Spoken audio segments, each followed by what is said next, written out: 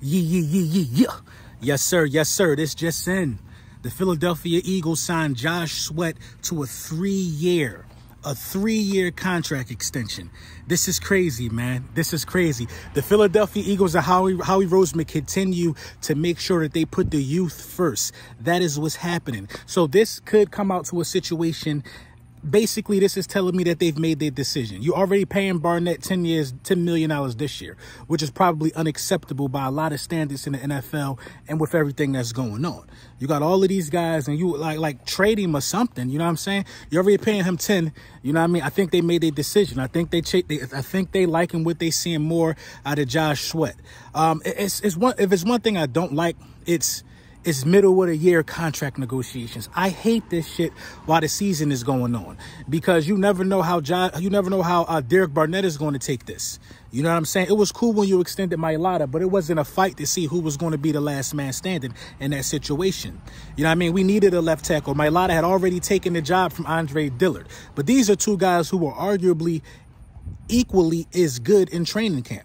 You know what I mean? These two guys were arguably equally as good in training camp. And I feel like the Philadelphia Eagles doing something like this could either probably lower the morale of Derek Barnett drastically or boost the morale of Josh Sweat drastically, if that makes any sense. Josh Sweat will be happy he got the bag. Derek Barnett probably going to be feeling like that should have been his bag, and that's all said and done. You know what I'm saying? Listen, these guys got egos, man. That's how it could go. Now, what the Philadelphia Eagles need to pray for is that this finds a happy medium, and the medium being nothing happens. Derek Barnett knows he's about to get paid. He's about to hit the market. He already know that, and Josh Sweat is happy he got paid and he got the market. But it is tough to uproot and leave from the team that drafted you and have them select somebody else over you. So I can understand both cases for the argument. But is it a good move? Yes, it's a good move. I just don't like the timing of this move. I don't like the timing of this move at all. Everybody told us we was going to be in cap hell. You know, it was a lot of Giants fans and stuff like that was saying that. But what do they know? They 0-2. Everybody was telling us we was going to be in cap hell. To me, it looks like the Philadelphia Eagles have utilized the cap that they have, restructures, you know what I mean? So I guess we know what that Fletcher Cox restructure for. It was indeed to help sign Josh Sweat to this 3-year extension. A lot of people thought Dallas Goedert might be next up. I think Dallas Goedert will get done eventually later on down the line, but I think they're going to drag their feet on that one simply because I feel like that they're scared, not scared, but they're worrying about how Zach Ertz will take it. Zach Ertz is basically, in my opinion, is one of the players on our teams that shows emotion and how he feels. That's good. Being as though because we already know where Zach Ertz stands. At least we don't know how you're going to take it. You know this is going to be emotional for Zach Ertz if Goddard gets an extension, because that just means that there's no room for Zach Ertz on the roster at this point. You know what I mean? Those are the type of scenarios that you want to avoid with an extension around this time. But I will say this. Howie Roseman isn't lying. He's putting the youth first. He is invested in the trenches yet again. And I'm super proud of Josh Sweat. I want to put that out of there because Josh Sweat was a guy who barely made the roster a couple years ago. I don't know if he was a practice squad or not, but I got wind of Josh Sweat one preseason season. I can't remember what season with us. In preseason, I'm like, who was 94? He's cooking. He's cooking. And then from that point on, he's always been impressive. Even with being injured, he bounced back and still remained to be impressive. So shout out to Josh Sweat. You know what I mean? Well-deserved contract. You went out there and fought for it and battled for it like Mailata.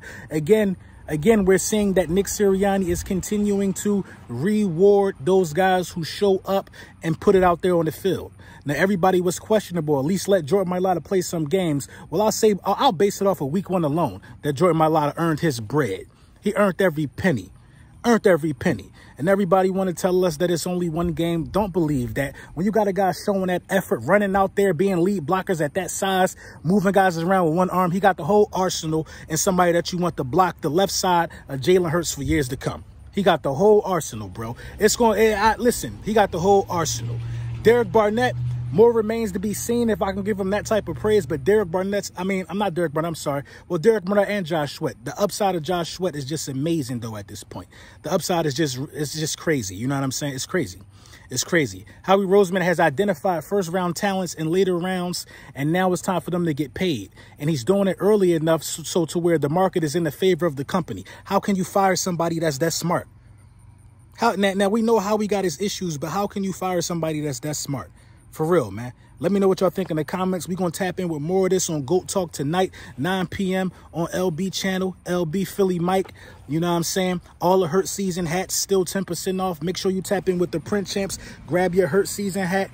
You know what I mean? Your buckets, all of that stuff is still off. Use code QB1. Tap in, man. Big Man Skate, BetQL. Listen, GOAT Talk tonight is going to be a good one, man. We got to talk about these 49ers. And listen, you know the vibes.